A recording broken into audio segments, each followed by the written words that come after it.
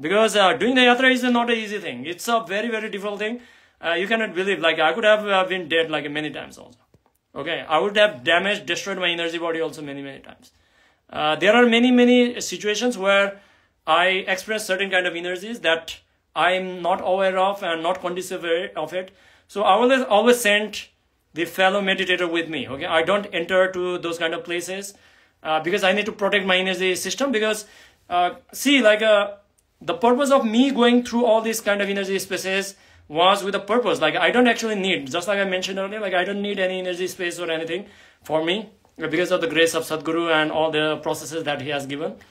But when you go through all these kind of energy spaces, like these energy spaces are designed in a completely different way. And since I'm going there for the first time, like I do not even know like what to expect. Okay.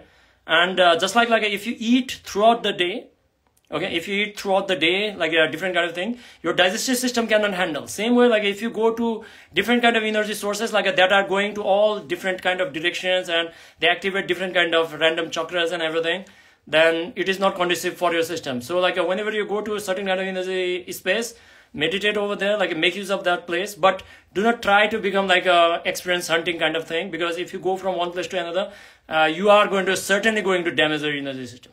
Okay, that is the reason, like every spiritual process, there is certain kind of recommendation and different kind of guidelines are given to practice in a certain way. Okay, that's why you have to listen to the guru. Okay, you should not listen to me. You should not listen to anybody else. Okay, who claims they know. You have to listen to your guru.